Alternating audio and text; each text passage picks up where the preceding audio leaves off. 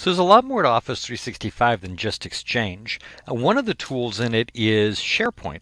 If you're not familiar with SharePoint, we're just going to take a couple of minutes and introduce you to Microsoft SharePoint.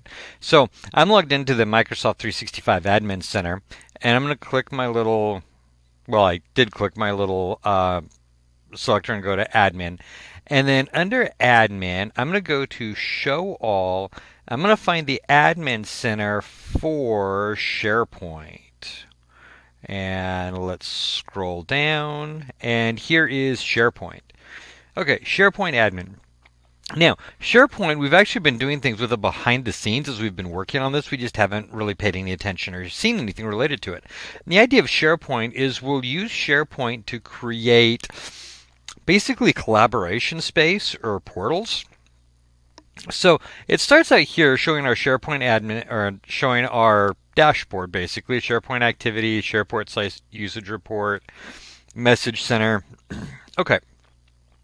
The individual sites are going to be here. I want to look at active sites. And remember, I haven't done anything with this yet, but I have several of these already created. So I've got an all company site, a communication site, a sales site, a YVC Bassett site. So all of these are just different groups I've created. And Office 365 in the background has created a SharePoint site for it. So I'm going to go to the sales site. And I'm just going to click right here. This gives me my sales URL.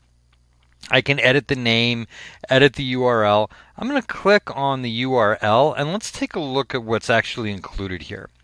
So this is the SharePoint site for the sales group. And I made a sales group earlier in Azure Active Directory, and it created this site for me. So here are the basic things we have: home, conversations, documents, notebook, pages, site contents, recycle bin. And then we can edit what we see here. So on my home page, it's going to give me any news. It's going to give me any quick links, any recent documents. It's going to show me any recent activity, which there really isn't. Whether it's published or not, I can edit it. I can add new members. I can choose whether I'm following or not following. But this just gives you a quick overview. If you click on Conversations, I'm going to go ahead and do it. Conversations is going to take you to Outlook. And I'm going to have to use another account here to access this.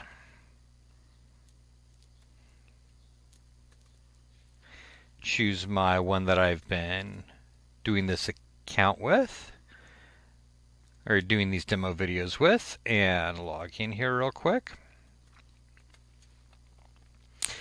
So this is going to be, once I approve my sign-in request because I'm an administrator, this is going to be basically the shared mailbox for that particular group.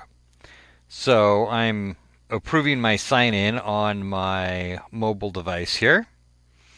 And once that gets approved, we should be able to see it.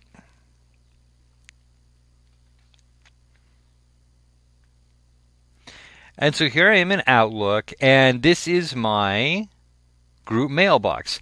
Now, if you have, here we go, sales, public group, really nothing in here other than the, hey, this is the sales group. If you have another account, or your base account, so you're in your base Outlook account, and you want to view the groups that you're in, you can scroll down to your groups and you'll see right here I am in my sales group. And if I was part of more than one group with dedicated sites, and this is where you're seeing kind of the integration here between SharePoint and Exchange, then I would see those additional groups down here as well. Okay, back to my SharePoint site. Close this. So, Conversations takes you to the group mailbox. Documents is going to show you all of the documents that are associated with this particular SharePoint portal. So I can upload new documents, create new documents, look at them in a grid view, add shortcuts to OneDrive. I also have a notebook that is shared amongst all of the members of this site, and they would come to this SharePoint site to access the sales notebook. And here you can see we can add new sections to our sales notebook. So we have a shared notebook, we have shared documents, we have pages that are shared, so we can create additional pages to work with, and we have basic site contents. So documents, form templates, site assets, style library, site pages. So let me go back home, and I want to show you another element here. And I'm going to click on New, and here we can create a new list that can be shared with everyone on this portal, a new document library, a new page, a new post, a new news link, a new plan, or a new app. I'm going to click on List just to give you a real quick overview here. So I can create a blank list. I can take something from Excel, from an existing list. I also have all of these templates: issue tracker, recruitment tracker, travel request, employee onboarding. All right, you get the idea. So all of this, anything that I create here, is going to be stored on this SharePoint site, and anybody who is part of this SharePoint site has access to it. Now, one of the benefits of SharePoint, because it's a web-based technology, everyone has access to it. It's not stored on anyone's local computer, so we don't have those limitations. It's cloud-based. Everyone can get to it. We can also take and share things from SharePoint with other people in the organization or other people outside the organization. Now, this is a great usability function. It also, however, creates some security issues. So those are some things that we're going to want to take a look at here in the next video when we're talking about configuring SharePoint a little bit. So this is just to give you an idea of some of what's available in SharePoint. Remember, you create the SharePoint site, and you can create new sites for it. Let's actually go back to that. Let's go back to our SharePoint Admin Center.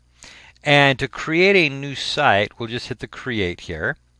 And we get to define whether this is a team site, share documents, have conversations, keep track of events, manage tasks, and more, or a communication site. Publish, I love that, dynamic, beautiful content to people in your organization to keep them informed. So collaboration, information, basically. So you pick the type of site that you want. Let's go ahead and do a team site. Just set the name, the group owner, the language, and then we'll do some of the advanced settings a little bit later on. And then you'll add people to the site, and then anyone who's part of that site can contribute to that team collaboration. Okay, that gives you a brief idea, hopefully, of what SharePoint is about. Now, in the next video, we're going to look at some security options and settings for configuring and managing SharePoint.